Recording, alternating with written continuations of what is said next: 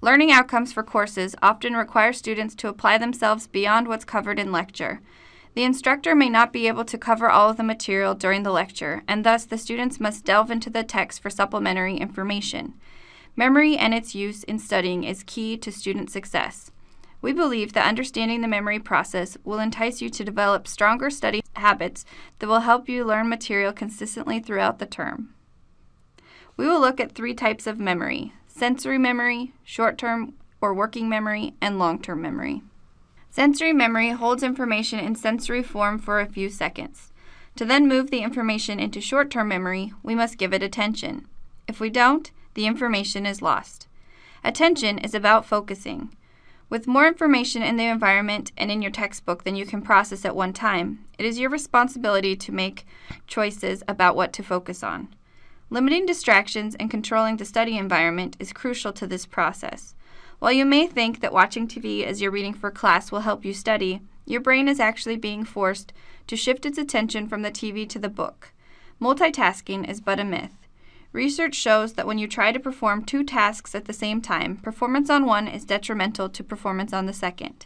You wouldn't want your reading and understanding of the material to suffer because your attention was dedicated to the TV. And likewise, by trying to divide your attention between your favorite TV show and your schoolwork, it's inevitable that you'll miss sections of the storyline.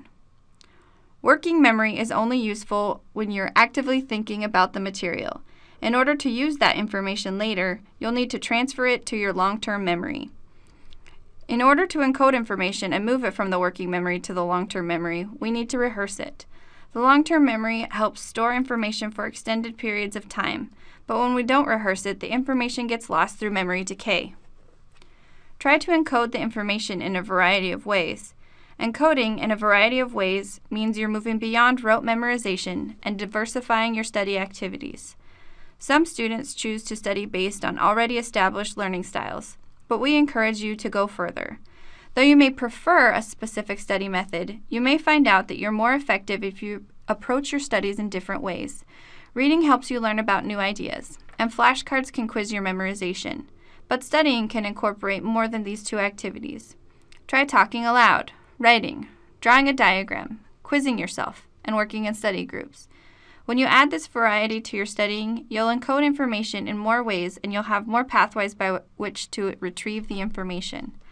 Diversifying the encoding process is essential to retrieval, which is the process of actually remembering information when you want to.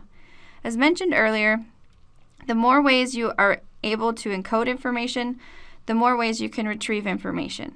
So when you're taking a test, for example, and need to retrieve something for the multiple choice question or the essay question, you can, because you've diversified your encoding process and also rehearsed the material.